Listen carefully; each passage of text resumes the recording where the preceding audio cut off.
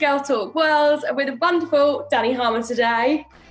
Hello! And I was just telling her that she was my absolute idol growing up. I was obsessed. I was the founder of the Tracy Beaker Club. I think she's quite impressed with that. Oh yes, very, very. I'm a bit upset that I didn't get invited into the Beaker Club, but I'll let you off. I'm pretty sure, I'm not even lying, I'm pretty sure me and my best friend Faith wrote a letter to the CBBC to you. Yeah, I don't actually live in the CBBC studio, unfortunately. I think we were about 7, so like that didn't resonate. Oh, that's so... Thank you very much for your letter that I never received. So Tracy Beaker is back. How did you feel about her coming back after, well, no, you just told me it started 20 years ago, but we've had a little bit of a gap since the last one, haven't we? Yes, yeah, I think it's been, actually, I don't know how long it's been, probably about 10 years, maybe? Oh, I don't know. It's been very, very long. Anyway, yeah, I was so excited because I'm just like everyone else, really. I was kind of desperate to know what was going to happen to Tracy next. Like, where's her journey going to take her? So yeah, it was super exciting. I can't wait for everyone to see it. It's going to be great. I'm excited as well, as you all might be able to tell. I'm fangirling right now. But can you tell me where you were when you found out this time? Like, how did you react? Did you do a little dance around the room? Were you screaming? Where was I? Yeah, I think I was at home actually. But I saw the book when that first came out and was like, hang on, are we going to make a series of this? Because I feel like we should. So yeah, it was really exciting when they decided to go ahead with it. It's been really long in the making though. It's kind of been a few years that we've been talking about it. So it's really nice to have finally filmed it and met Emma, who plays my daughter, which was so exciting. So yeah, it's brilliant. The scripts are awesome. How different is Tracy now that she's a mum? I mean, is she more like Elaine the Pain vibe from back in the day, or is she still typical Tracy? No, she's still very much Tracy Beaker. I don't think she'll ever change, to be honest with you. But I suppose she is more grown up, obviously. You know, I'm in my 30s now, so there is a time where you do just have to grow up. Being a mum does change you because obviously your priorities change. So everything she does now is for her daughter. She's massively protective. But don't worry, she's still got that feisty side. She'll still bite your head off if she needs to. Good. And do you remember how you felt when you first realised you got the part as Tracy? So what, is that 20 years ago now? Do you remember how you felt then?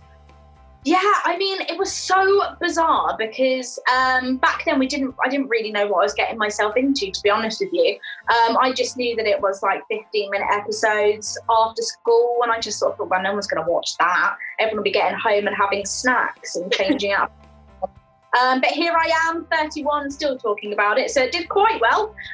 So yeah, I kind of wish I knew back then what I knew now. I think my reaction would have been humongous. Get spotted everywhere you go still?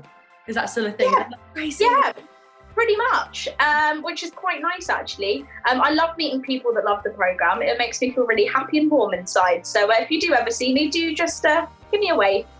Was it always Tracy that you wanted to play, or did you like audition for another character, or was it always Tracy that you had your eye on? Yeah, I think it was always Tracy that I was up for, actually. I know that quite a lot of the other girls sort of auditioned for all the parts. I think I remember reading for Justine at one point, but just looking at me, you knew that I was there to play Tracy Beaker. I mean, I already looked like the cartoon. I was basically ready to go. So yeah, no, Tracy for me is just one of my favourite characters I've ever played. You know, she can be rude and bossy and shouty. A picnic in the park? Boring. Well, we'll go out to the countryside then. Boring. My back garden? Boring. Tracy. Jackie, I'm dealing with this. Try and be nice, Tracy. Try and not be so useless then! But she's also got the heart of gold. Like she means well, and all she wants to do is be loved, really. That's kind of all that it kind of stemmed from. So yeah, she's such a great character to play. So we did touch on this a bit earlier, but now you're a mum in real life. Have you experienced any Tracy Beaker moments with your daughter? Luckily, she's 4, so we haven't got any attitude problems at the moment, but I'm sure it will come. I'm just waiting for the day. But no, she's absolutely adorable. She's still very much into Peppa Pig and dressing up like a princess, and that is absolutely fine with me. Do you think she'll end up watching all the Tracy Beakers though? I haven't really thought about it, to be honest. Maybe when she's a bit older. But yeah, trying to explain to a 4-year-old why mummy's on the TV is going to be slightly tricky. So I think I'll wait over. Would you say you're a cool mum now? I'm the coolest mum ever on the whole planet. And I'm sure she'd say the same thing. No, we are both really, really silly. We like dancing, we love singing.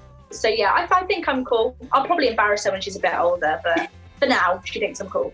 Obviously, Stormzy actually sampled the Tracy Beaker soundtrack for his song Superheroes. How did you feel about that? Well, I won't lie to you. I wasn't sure who Stormzy was, but now I do know, and now I know that it's a very big deal and it's very, very cool. But yeah, I had loads of text messages about it, and I was like, what, Stormzy? What band is this? So I had to have a look. Then I realised it wasn't a band. But yeah, completely flattered. I love the fact that he's sort of sampled it and put it in his single. I think it's really cool. And it gives me a bit of street cred. I think it makes me cooler. Well, at least you can tell your daughter, actually, if you ever think I'm uncool, Stormzy. Stormzy. That's all I need to say, just that one word. Stormzy. We thought it'd be funny, well, good idea to watch you react to your first Tracy Beaker scene. Sure.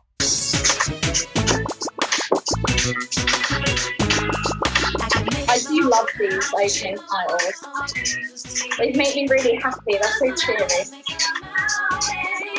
Believe it now, I'll win someday. Right, here we go. Here she is, with my lovely hairdo. And you never let me eat sweets. You're a whim smile watching horror videos, and your kitchen skunk on wet floor. And I never want to see you ever again. Tracy, welcome back. Tracy! Peter, if I'm not back in half an hour, I'll call International Rescue. Oh, Connor used to have hair. I forgot he had hair. Tracy, wait! Do you not want to hear the Michael Milligan Children's Home welcome speech? Not the way you say it, your pants. Oh, hang on!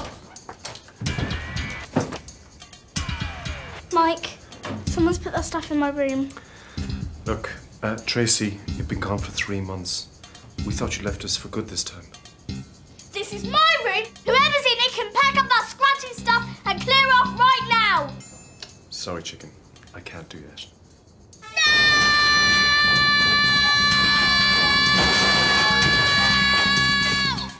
Right, that's quite enough. She's quiet, wasn't she? I watched it yesterday. It brought back so many memories, and like the excitement of coming home after school. I was like, quick, the theme tune's on, run! Yeah, I don't remember that loud. But my goodness, so loud. She's so loud and angry. It's weird watching it back then to think it was so long ago. Yeah, it's like watching a completely different person. But what a great entrance and what a great start to a series. Just having some little kids just screaming their head off at some adults. It's wonderful. I was hooked. I think like there wasn't anything where someone was like that boisterous straight away to adults. It was like, I love this. This is amazing. It was really cool for me because kind of growing up, there wasn't many like really strong female characters on the TV, especially in kids' TV. We kind of just sort of had lots of food fights to watch and just silliness. So it was really cool that this came along, and she was really strong and powerful. She was a little bit naughty, but it was because of her background and stuff. She wasn't just naughty for the sake of it. It was kind of more attention seeking. It was a really cool part to play. And looking back, who was your favourite like care social worker over the years if you had to pick one? Oh, definitely Mike. I mean, he was there from the very beginning, up until really recently. So, he was kind of like the only father figure really that Tracy had. So Tracy and Mike's relationship, I loved watching kind of over the years, and especially when Tracy got older and was sort of more of a young adult, and just seeing how their relationship changed to kind of father and daughter to sort of friend father-daughter kind of thing. Definitely Mike. I love that character. But my favourite standout moment of all like the care workers was when Duke got stuck in the tent because of the ants got let loose. Can you remember? Oh, no, I haven't got a clue what you're talking about, but now I'm going to go on YouTube and have a little look for that. Series 1, and that was like you were all camping in the garden, but he could only camp in the garden if like one of the care workers went as well with the kids. But then someone had them ants, and the ants got let loose, and I think they got stuck.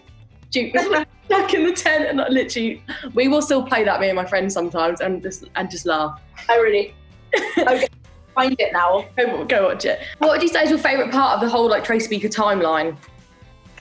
Oh gosh, all of it. Can I say all of it? I'm going to say all of it. All of it. All of it was great. I loved the beginning because that's where it all started. I loved bringing Tracey back as a young adult when she was a care worker, and then I've loved bringing her back as a mum. So I think all of it really works, and you get to see Tracey grow and evolve over the years, which is great. And how long do you reckon this will go on for? Like, is there any scope for like Tracy Beaker, my gran Tracy Beaker? Do you think that's going to happen? Who knows? I'll never say never. I'll probably still be playing this character well into my 80s, and I'd be okay with that. That's fine. So thanks so much for watching, everyone, and thanks, Dani, for joining me. Everyone go check out the new Tracy Beaker series, My Mum Tracy Beaker. Any last words, Dani, before we go? Yes, thank you for having me.